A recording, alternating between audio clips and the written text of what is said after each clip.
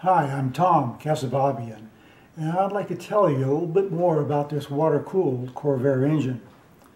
This motor is unique in many ways. Yes, it does have twin turbochargers like my Clean Air Corvair that I raced at Bonneville, and it also is designed to run on propane gas. But its uniqueness is much more, because the cylinder assemblies are fabricated from individual steel stampings. And these are, along with the chromoly cylinder, furnace brazed together in a furnace at 3,000 degrees using real thin copper foil tape to form a one-piece assembly. This means there's no gasket to blow out, and the valve seats can't fall out, or even the valve guides can't fall out either. Now you might ask, why would you want to convert an air-cooled Corvair to a water-cooled? Well, it has to do with the fact that it's very difficult to increase the cooling capacity of an air-cooled motor. And I've had some experience with that because I've been able to triple the horsepower output easily with a Corvair engine using a turbocharger, but it's much more difficult to increase the cooling capacity. This engine was designed and built by Lloyd Taylor in the late 1970s while he was working as a consultant for Smith Brothers Pushrods in West Covina, California. For many decades, Lloyd has used copper furnace brazing technology to design lightweight, highly efficient engines such as the original Crosley engine and now this Corvair motor. Furnace brazing was first developed in the early 1900s. At that time, Mercedes-Benz started using this technology on their racing engines because it required less tooling and was considerably lighter than cast iron motors. However, Lloyd was the first to use furnace brazing technology on a production automobile. Let's take a closer look at this motor.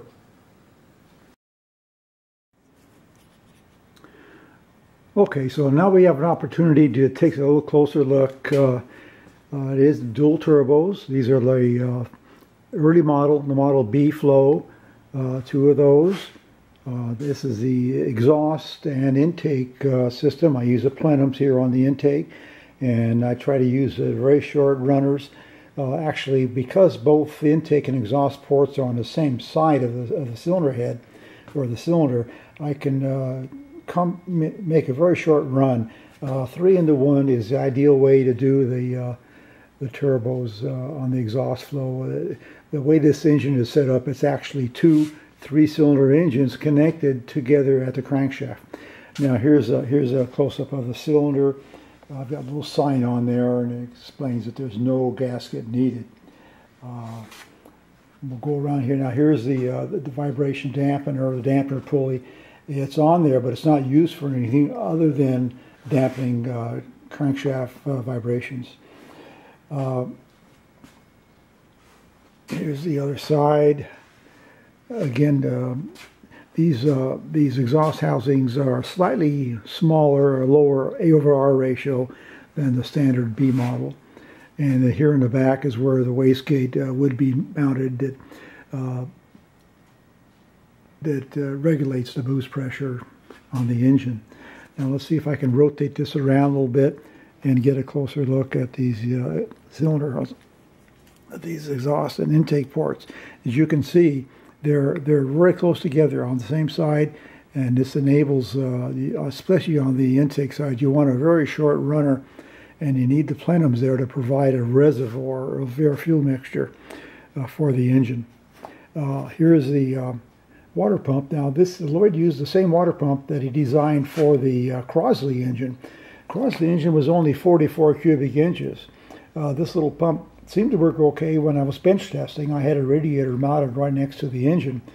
However, when I installed the engine in the race car with a radiator all the way to the front, this pump wasn't able to operate. It didn't move the water. I needed a booster pump, and those days they didn't have hot water pumps with high capacity that were 12 volt. So I abandoned the project. I thought I would pick it up again in the future, but that never happened. So we're going to take a closer look. This is number 2 cylinder, and we'll see what it looks like with all the manifolding and exhaust stuff removed, and we can see a little better what this cylinder looks like.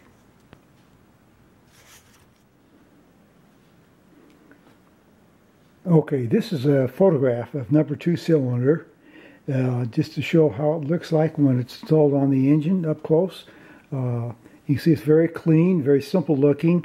Those the intake and exhaust ports are very clean. You'd have to spend a lot of money on machine work in a cast engine to get that kind of finish on your porting. Now it bolts at the bottom, so you don't have these long cylinder studs that are get in the way of everything and fail under adverse conditions. Normally what happens is because the aluminum expands at a greater rate than the steel studs, the pressure on the steel studs gets higher and higher as the engine temperature goes up. And the final failure is either the stud will just pop out of the crankcase, or the stud will fail by stretching or losing its strength. Now here's an example of the Chevrolet method. They used a heat-treated stud that functioned as a spring. Well, when it's overheated, as in this case right here, you can see where it's necked down and the stud is stretched. So the cylinder head studs is a problem on all air-cooled engines. Porsche has a requirement that every time the cylinder head is removed, you have to replace the studs. And I heard that a set of studs could cost as much as $800.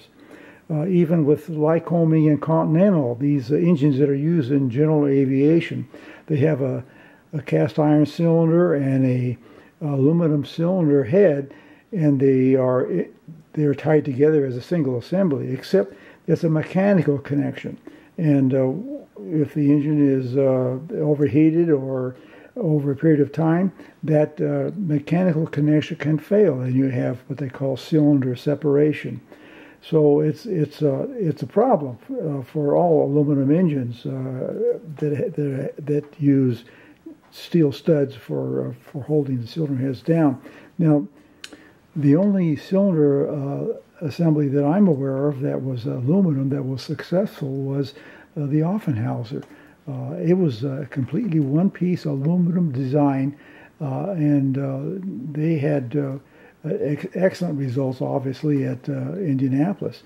Well, this is an even superior design because the parts that normally have to be pressed into aluminum assembly are brazed in place. So the valve guides, valve seats, and all these critical items, they're not going anywhere. So this is really a nice way to build an engine. Now this is what happens when a cylinder stud fails due to overheating. This occurred on a record run at Bonneville in 1974. Less than an hour earlier, I had completed my first run with an average speed of 175 miles an hour. However, the starter had held me up at the starting line with the engine running for several minutes. So when I started the run, the cylinder head temperature was already over 300 degrees. During the run, the temperature kept increasing. When it reached 550 degrees, I backed off in order to save the engine. Even at reduced power, I was still timed at 176 miles an hour at the end of the third mile. On the return run, the cylinder head temperature was just over 400 degrees, so I increased the boost to 25 pounds per square inch. The tach was indicating a speed of 180 miles an hour as I entered the time mile, but then suddenly there was a loss of power. The failure you see here was caused by a blown cylinder head gasket. The left turbo shut down because the remaining two cylinders on that side could not drive the turbine. In order to salvage the record attempt, I went full throttle on the remaining three cylinders on the right side. Running 30 psi on half an engine and holes in number 2 cylinder getting bigger and bigger, I still averaged 171 miles an hour for the run and established a new two-way record of 173 miles per hour. If my engine had been equipped with Lloyd Taylor cylinders, it would have been a 180 mile an hour record for sure. One of the main advantages of a furnace brazed assembly is that you're able to make the components out of steel, which is stronger than aluminum. And so you end up with these combustion chambers made out of 1/8-inch steel plate that is formed into a combustion chamber. These valves are just dummies that are in place to demonstrate their position in the combustion chamber. Of course, the spark plug is here in the middle. But because this is an 1/8-inch steel plate, it's very strong, but it's uniform in its thickness throughout. So this area around the valves, around the spark plug, around the perimeter is all cooled by water. And this doesn't happen in a casting. There's areas like in between the valves here where the casting is very thick, and sometimes on the perimeter the same way. The casting is very thick, and these become hot spots. And these hot spots cause serious problems. They cause preignition, detonation, burned pistons, all sorts of problems. So that's eliminated with this type of cylinder design, and actually with this type of combustion chamber, you can raise the compression ratio and still use standard inexpensive fuels because of the cooling capacity and the overall efficiency of the process. We're going to take a look at Lloyd Taylor's career and some of the things that he's done over the years. So here we go. When I first met Lloyd Taylor, he was testing this motor on his homemade dynamometer. At that time, the motor was normally aspirated using dual Stromberg variable Venturi carburetor, similar to the SU carburetor. I watched him test the engine on his dynamometer, and it produced 200 horsepower at 7,000 RPM. Some people might ask, why change an air-cooled motor to a water-cooled design? Well, actually, the primary reason I bought my first Corvair in 1961 was because it was air-cooled. That was something that I appreciated and was interested in. However, during the last 63 years that I've been driving and racing Corvairs, the most frequent failure has been the result of overheating. Lloyd built a second motor using the early model engine, 145 cubic inches, and he used a single two-barrel carburetor. I think it was a Stromberg. Lloyd installed this engine in a 1966 Corvair with the radiator mounted in the engine compartment. I drove this car and it performed very well, more so at higher RPMs. After completing this second engine, Lloyd went on to other projects. When Hank Smith, one of the owners of Smith Brothers Pushrod, asked me if I'd be interested in taking Lloyd's first engine, I eagerly accepted it.